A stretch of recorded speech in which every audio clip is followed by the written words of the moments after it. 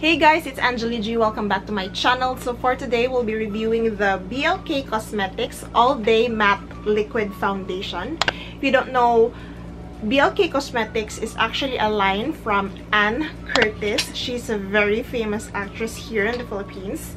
And yeah, this is what the foundation looks like. So it looks like this.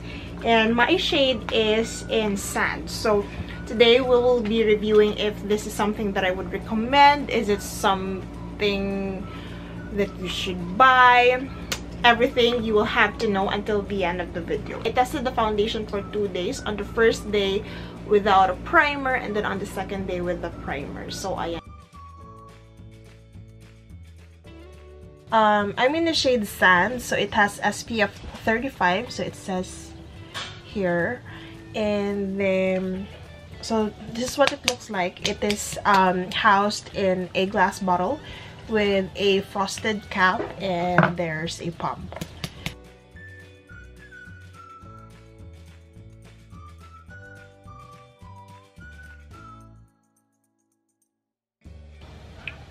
Okay. So it doesn't feel liquidy. It looks kind of moussey, and it has a bit of a thick consistency. Yeah. So I'm gonna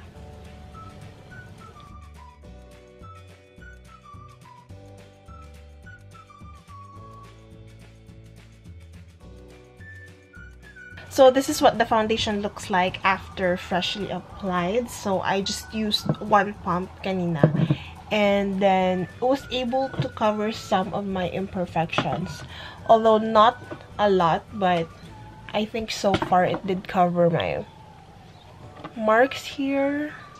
It's good because it covered some of my pores here, and then it also covered some of my imperfections, but I still think that this one has medium coverage. So ayan.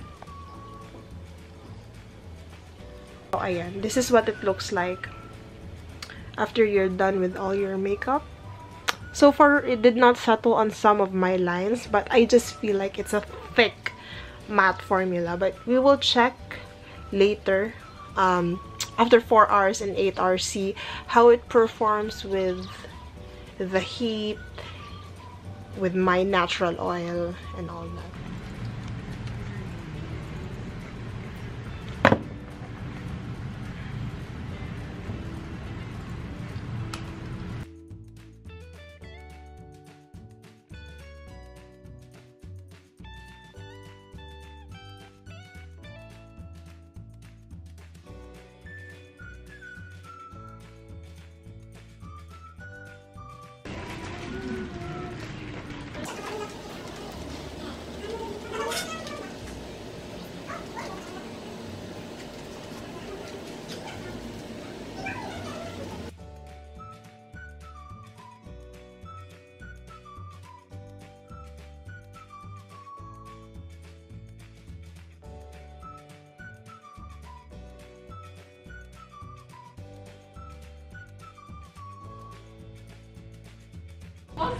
Hi, 5:31 p.m.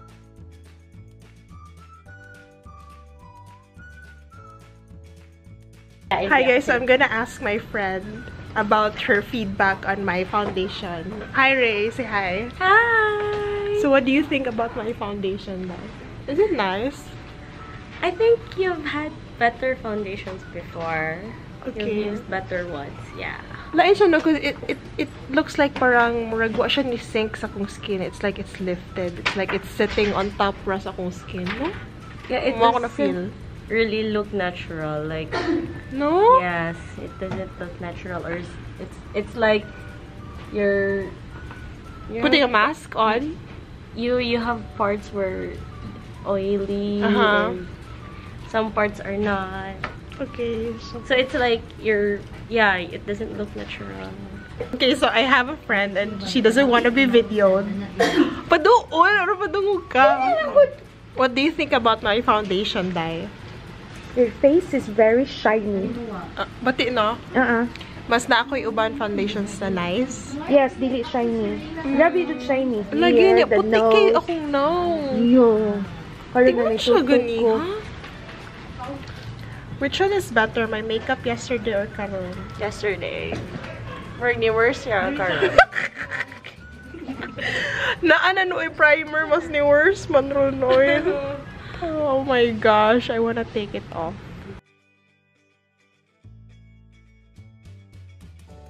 I'm really sorry guys. I wanted this one to be like an 8-hour review, but I really wanna take this off. It's just bad. Bad. So now let's proceed to my review. Okay, first I'll just again would like to go through that it's in a glass bottle and it has a pump.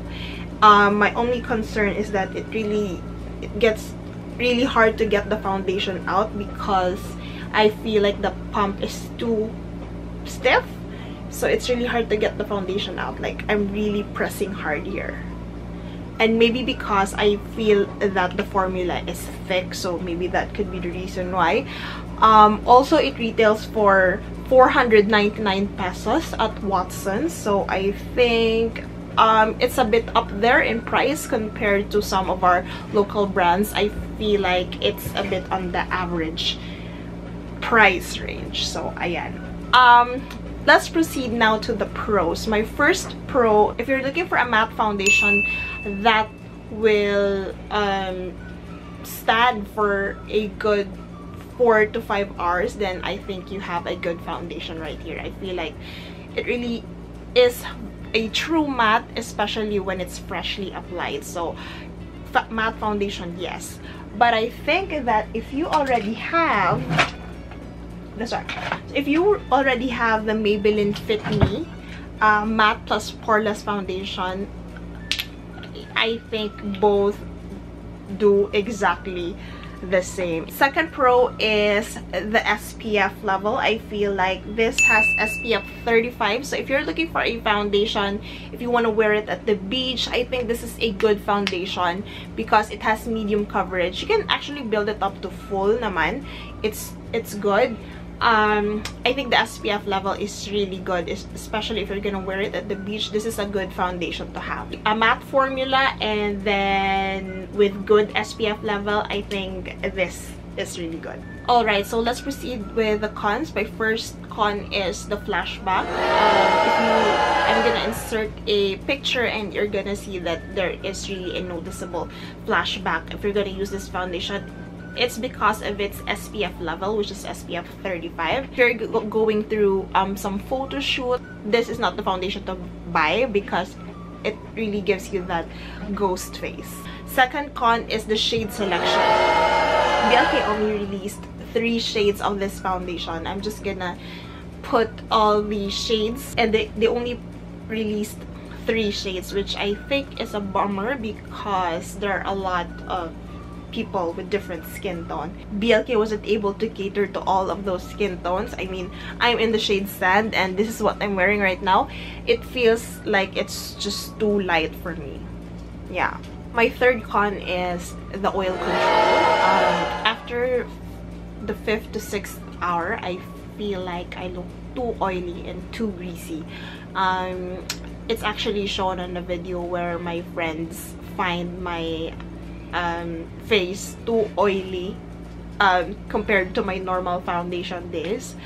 My fourth con is the formula. I'm not really a fan of the formula, although it has a true matte finish. On the 4th to 5th hour, I just can feel that it's just sitting on top of my skin. While I do agree that it is comfortable on the skin, I felt like it doesn't look natural on me. It's not natural looking at all. It's just sitting on top of my skin. It did not blend well with my skin, especially when the natural oil started to come out. It just kind of felt like, I don't know, I have a mask on. So alright, so I'm gonna give my overall score on this foundation. So I have 2 pros and then 4 cons, and then my score would be 5 being the highest and then 1 being the lowest. I'm gonna give this one a 2/5. I'm sorry, Ann Curtis, but only because it reminds me of the Maybelline Fit Me Matte Plus Poreless foundation. This one also has a true matte powdery finish, and then after 3 to 4 hours it started to slip and slide and it's starting to make me look oily. This one looks natural, and although it's very nice because it blends well with my skin, this one just sits on top of my skin. Like it's not nice to look at. Like right now I'm wearing it, it looks nice in the camera, but you know, after 4 to 5 hours it will just slip and slide and then you'll start to look oily. And this one does just that. Same lang talaga sila. Really asking feedback from my friends to see if, you know, maybe I'm just too biased or too picky with my foundations, but they kind of confirm that, yeah, it doesn't look good on you, blah blah blah.